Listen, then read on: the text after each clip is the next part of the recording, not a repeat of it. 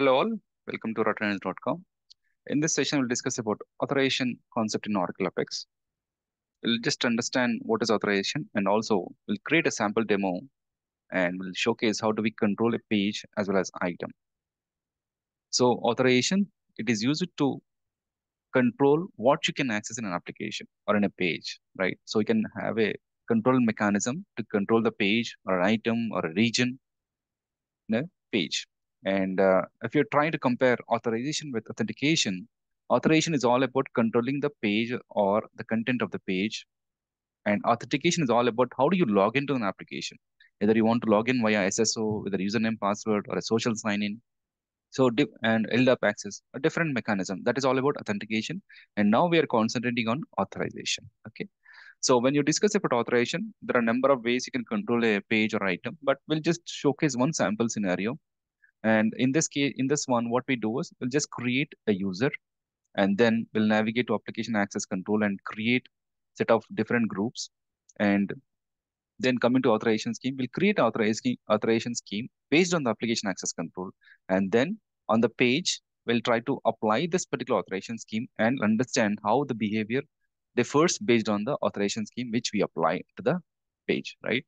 So now I'll just navigate to the application. So I'll create a new application first, and then I'll try to understand all the features of authorization.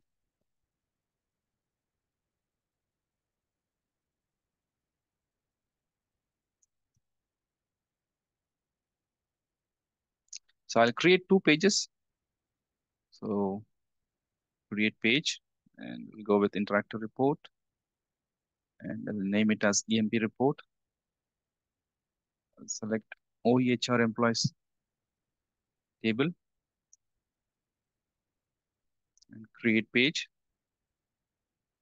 And similarly, we'll create one more page, and I will name it as department report.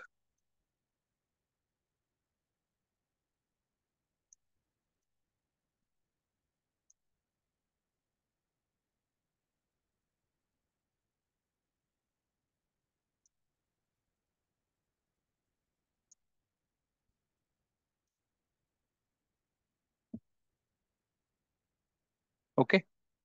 So as of now, we just created an application and two reports in that. I'll just try to log in without applying any concept. So I'll just log in with my user, sign in. So we could see that there are two reports, EMP report and DBT report. And the first thing what we want to do is we want to create users. Okay. So navigate to the application and here click on this icon, administration icon, and click on manage users and group.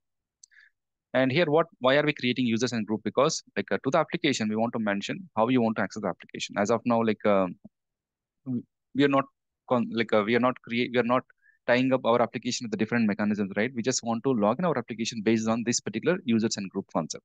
So I have created a user with a name called user and the email ID is user@gmail.com. Respectively, you can create a different set of users. Okay. This is the first task you have to create. Okay. I'll show you. Create user.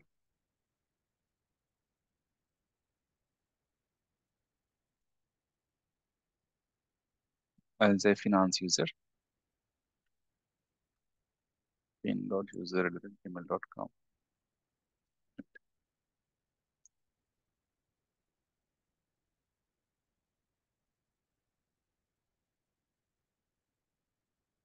Okay.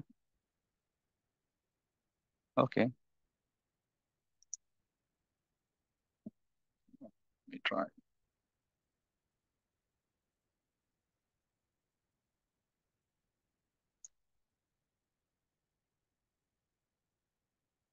Right. So now I create a new user. And the next task is now go to the application builder. And now this is our application. And now click on shared components. And here go to application access control. In this, we'll create two roles, administrator and reader role. Add role, administrator.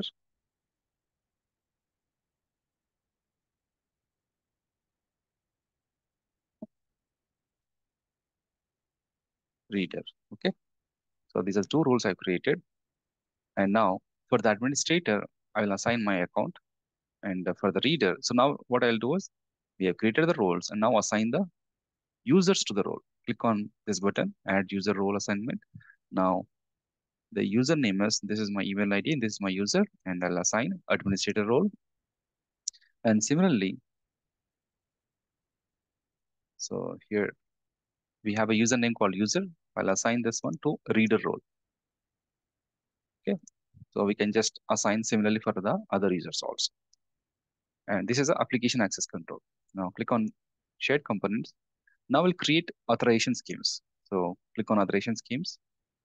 And this is a default authorization scheme which was available. So we'll create a new one, two roles and two authorization schemes. One is admin, another one reader. Okay. So I'll go with a scratch. I'll say admin authorized scheme. So here we'll select based on the role, and in this one you select the role which we created, administrator role. Okay. So this is our authorization scheme name, and the scheme type is in role or group, and select the authorization scheme. Okay. And go with the default and create authorization scheme. Similarly, we'll create authorization scheme for the reader also.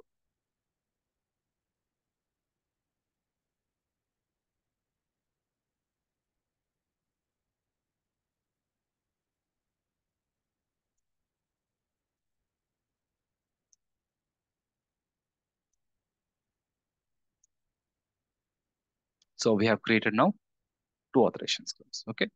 So now what we do is, so for now, before changing anything in the pages or we'll just run the page now. And this is with the user, admin user. And now I'll sign out. And now I'll log in with a user who is just a reader. Okay. So I'll log in with the user, reader, click on this one and sign in. And now just see whether he was able to access everything or not. Okay. EMP report, department report. So now this user, the username user, is able to access everything, right? There is no differentiation between the admin user and this reader user as of now. Now what I'll do is now we'll apply the authorization schemes on the respective components. Then we'll understand how the access behavior changes. So click on the application, click on the department report first. Now we want to apply the authorization scheme in the department report at the page level, right? So here, this one, I'm at the page level and click on this one, click icon and click security. Now we'll try to make sure that this particular page is accessible to only users with the admin authentication scheme, right? Admin authorization scheme, admin authorization scheme. And now what we'll do is I'll try to run the report now. I'll sign out again to just see it's get applied or not. I'll run with the user name user. And now click on the department report and see what happens. It says simply access designed by, denied by page security check, right? So this issue will come up. And now we'll try to apply similar logic on the column level in the EMP page. So let us say for this user, I don't want to show department to this user. So I'll go to EMP report, and at the column level, you apply the authorization scheme. Column level, department ID. Now click on the security, apply the admin authorization scheme. That's it. Click on save. And you can just refresh this page or you can rerun. Both will have effect.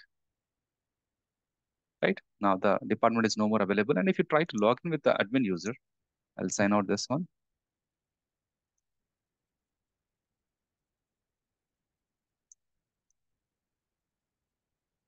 Right now, if I access EMP report, I should be able to see the department name as well as I should be able to access the department report also. So this is one of the very simple example to showcase the authorization scheme. Of course, you can try out with the different options. But now this is a very simple example to understand how do we control a page as well as item using a different authorization scheme. Thank you.